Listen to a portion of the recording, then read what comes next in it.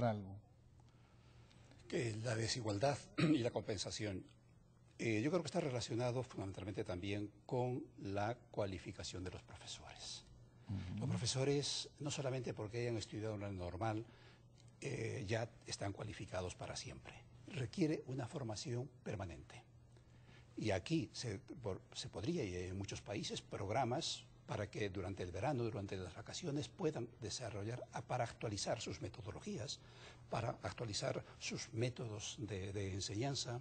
Por lo tanto, la formación de un docente no termina cuando ha terminado la escuela normal o cuando ha terminado la universidad.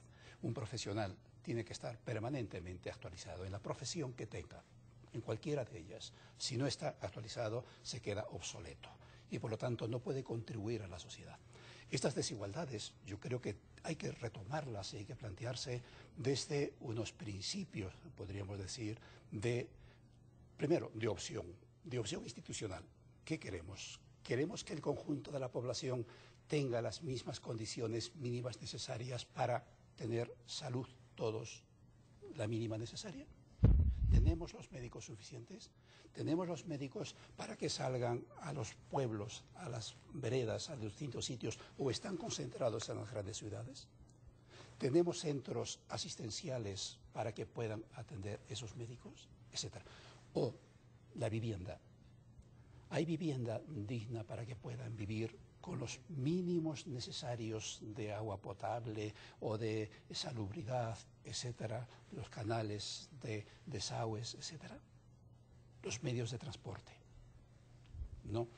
La seguridad social o la protección social, los servicios sociales, la población de unos barrios de las zonas más rurales, pues tienen centros donde puedan acudir para tener información de la norma que ha salido, de la ley última que ha salido, o de la ayuda económica que dice el gobierno que ha dado, pero yo tengo acceso, ¿a quién pregunto? ¿Quién me informa? ¿A quién puedo acceder? Claro. ¿No? Porque muchas veces las normas se dan, hay ayudas, hay protecciones, pero no se informa, no llega la información allí, el que posiblemente sea el primero en poder solicitar esa ayuda.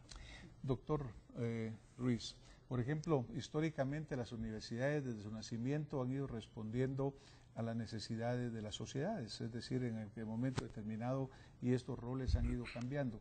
¿Cuál diría usted que en este momento, en este siglo XXI, el que se llama siglo del conocimiento, de la información, en que la globalización pues está completamente instalada, cuál cree usted que es el rol principal de la educación superior?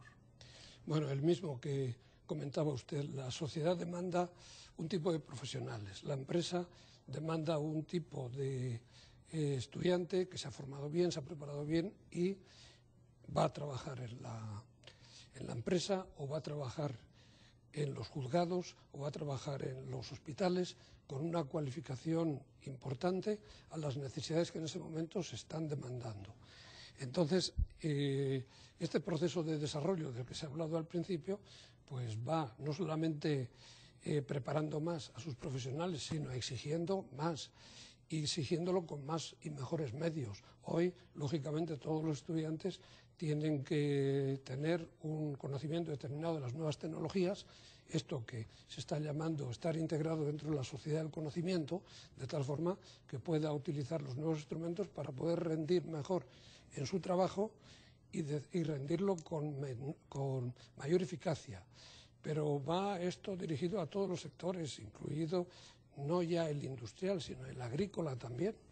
En el sector agrícola se está introduciendo constantemente nueva tecnología, nueva maquinaria, que debe saberse utilizar con eficacia para que el trabajo sea menos penoso para el trabajador y sea que tenga un rendimiento mejor. Entonces, cualquier profesional que sale hoy día de la universidad tiene que estar en sintonía con lo que está exigiendo el sector productivo, que realmente lo que quiere es más eficacia, mejor rendimiento y menos penalidad para los que están trabajando.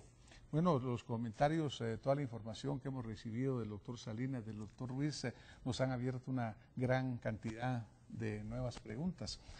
Como el tiempo en este momento se nos ha terminado para esta noche, los quiero invitar de una vez y asumo que me van a aceptar también para que sigamos este programa el próximo domingo. Bueno, encantado. Así que entonces a ustedes que nos han estado viendo y nos han estado escuchando, muchas gracias. Y el próximo domingo seguimos en este interesante programa sobre educación superior. Buenas noches y hasta la próxima semana.